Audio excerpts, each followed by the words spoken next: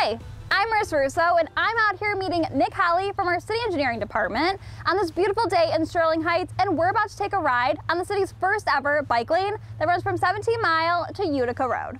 In every major city now, you'll see a bike lane. Royal Oak, Detroit, Ferndale, Oak Park, Ann Arbor. These cities we used as a reference for when we were designing ours.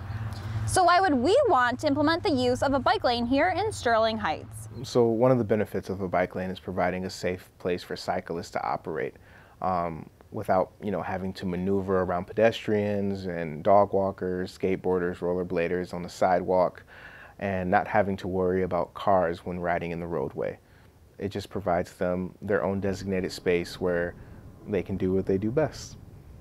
There are many reasons why we chose Plumbrook for our pilot program. It met a lot of the criteria that we were looking for.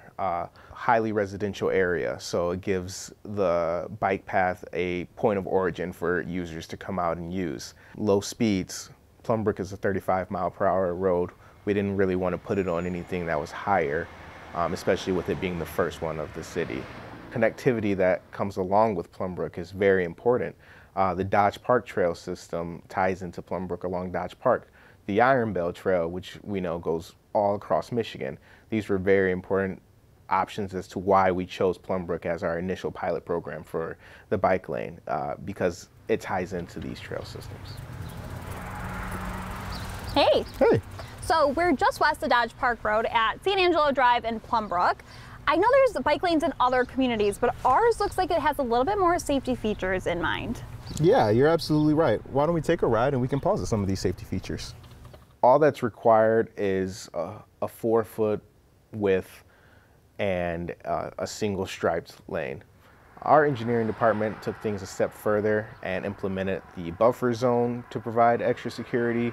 We added delineators, we hashed out the buffer zone, we added green paint and height and awareness areas.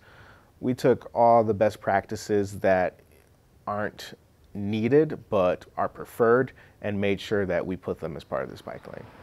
There's 4 areas of the bike lane that we want to dive into.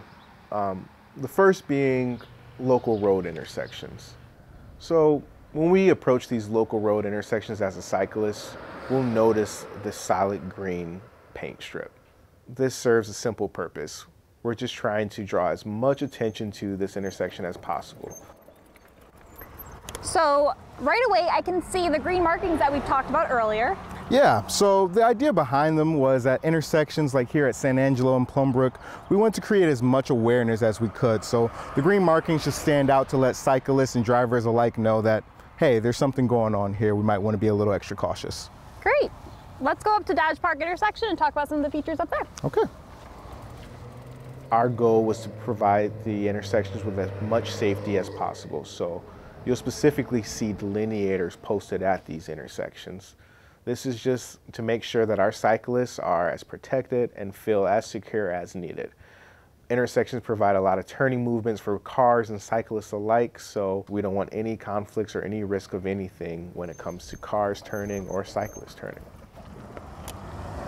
So here we are at the corner of Plumbrook and Dodge Park Road. Can you tell me a little bit more about this intersection?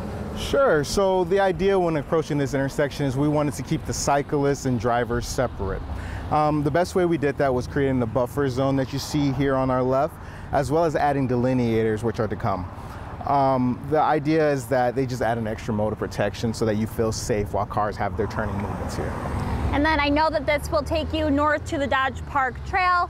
How would somebody get and move about this intersection? Sure, I'd be happy to show you, but the idea is that for the more experienced cyclists, they would just go directly through the intersection, and on the crosswalk is where they would decide if they wanted to go north or south on the Dodge Park Trail.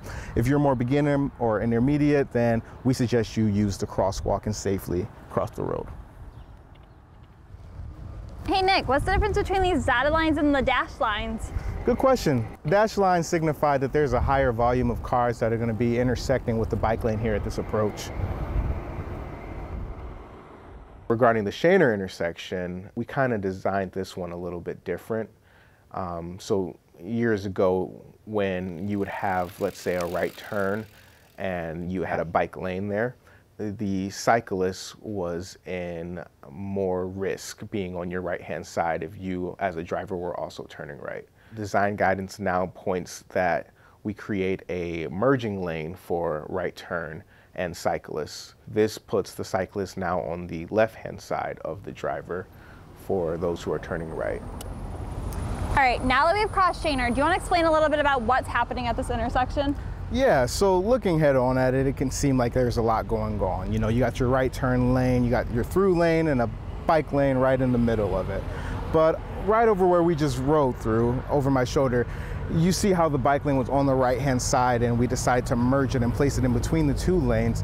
That was intentional. You know, the reason is because when you have a driver on your right-hand side and they're going to be turning right onto Shaner here, you don't want a biker there. It just creates less, you know, risk and things of that nature. So instead, we take them, put them on the other side. Now they're on their left-hand side, and there's no conflict between right turn drivers and bikers going through the intersection. The through lane and the bikers will have, you know, parallel strides going through the intersection and no conflict between them. Awesome, cool. Now that we've crossed Shaner and we've reached the end of the bike lane at Utica Road, what do we do now? It's up to you as a cyclist to decide what you want to do next. We recommend you turning onto the sidewalk and continuing on your journey, or if you like, you can hop on the other side of the road and ride the bike lane back down. Maybe go connect to Iron Belle or Dodge Park Trail. Really, the possibilities are endless. It's up to you to decide what you want to do. All right, let's head back. All right, see you back at the office. And we know you're going to have plenty of questions as we embark on this new path, so stay tuned for more safety videos and visit our website at sterlingheights.gov/bike lanes.